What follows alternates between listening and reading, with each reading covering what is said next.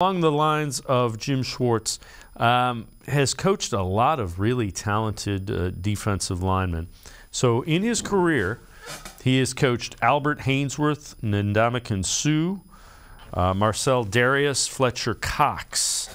So some big-name defensive tackles, and that wide nine scheme kind of helps get them one-on-one situations and allows them to be successful.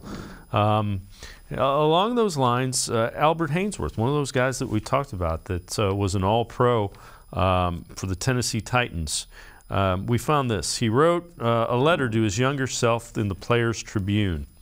And one of his bits of advice, if nothing else, listen to me on this, Albert, do not leave the Tennessee Titans. Your defensive coordinator, Jim Schwartz, is a mastermind.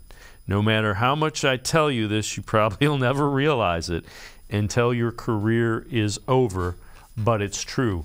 Again, that's Albert Haynesworth, who had a lot of success with the Titans, left and then was unable to really reach that level that he had while he was playing for Jim Schwartz, who was named the new defensive coordinator for the Cleveland Browns today, had his introductory press conference.